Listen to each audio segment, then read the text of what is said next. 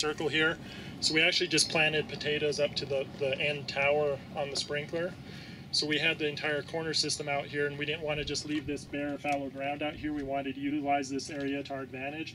So what we actually did is took the green manure that we planted. It's the same green manure mix that's over on this other circle that we'll look at next. And I've got a valve on the sprinkler where I can turn the corner system on and off. So I've only put 3 irrigations out here, enough to establish the green manure crop out here. And the motivation behind this is we needed enough water to establish it. We wanted ground cover, hold down the soil from blowing, but also wanted to create a habitat here. There's a lot of flowering plants in this mixture for attracting predatory insects, which is really beneficial to us because we grow certified seed. So we've got buckwheat, flax, and some mustard out here. So once they get to bloom in, it's great habitat. A lot of legumes out here, which are known for attracting predatory insects as well. But the other thing that's really nice is when aphid come into a potato field, when they're flying around, they'll end up seeing a brown patch like this. And once they get to a green spot, that's where the aphid will actually drop out of the sky. So hopefully if I have aphid coming into my field, they have to come in through this entire buffer strip of green manure first. And what this does is gives them the chance to clean their stylets. So if they are carrying a virus, hopefully they are clean by the time they enter my field. So at least I'm not introducing any virus from outside into our certified potato crop. The other thing that's a little different too is right around the edge on the potato crop, and this was something I've been planning on doing anyways, is we developed a flowering mix specific towards attracting predatory insects. So that's what I've got on the table here. Is we went through and did a flowering scavenger hunt this morning and tried to find all the different flowers that are out in that ring right around the potato crop. So all of these plants are high nectar producing flowers, which can actually feed and sustain predatory insect populations. So this way I can establish and build predatory insect populations in my field, right around my field, before the pest insect ever shows up. So that's kind of the motivation behind that. Then the other thing to look at too, what you see in this bucket is I've been playing around with companion cropping in potatoes. So everything you see in this bucket I planted directly in with my potato crop.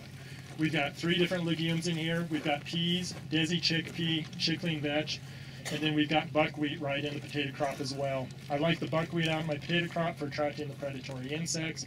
Colops beetles, lady beetles absolutely love this plant. So once again, I can establish those populations in my field. And then we've got different legumes out there for nitrogen fixation right during my potato growing season, so I don't have to wait for the rotation crop to add those legumes out there. And the legumes, once again, produce extra floral nectars, can attract predatory insects to my field before the pest insect gets there. So before, when I didn't have those crops out there, I actually had to establish a pest population first before the predatory populations would establish. Now I'm trying to reverse and establish my predatory populations before the insects have a chance to come into my field. When do you plant your companion crop? The companion crop is planted at the same time I'm planting my potatoes. I've got a potato planter that's designed with candy boxes on it, so we actually plant that seed right along with the potato seed piece. They're planted at the same depth as the potato seed piece, so that gives us a chance to cultivate, control our weeds, and then right after that, that's when the companion crop starts popping up. What's really cool about most of the legumes I've selected there is the potatoes will grow, and then the legumes will actually climb the potato crop.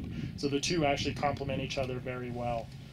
We've seen a lot of benefit there just as far as overall nutrient cycling. It's helping reduce a lot of our other inputs towards growing this crop. Because now I've got legumes in my green manure crop, but I've also got legumes in my potato crop as well. So now I've got nitrogen fixation on every acre of my farm every single year. So we're a 15 species mix this year on the green manure crop, which is this outer buffer strip here.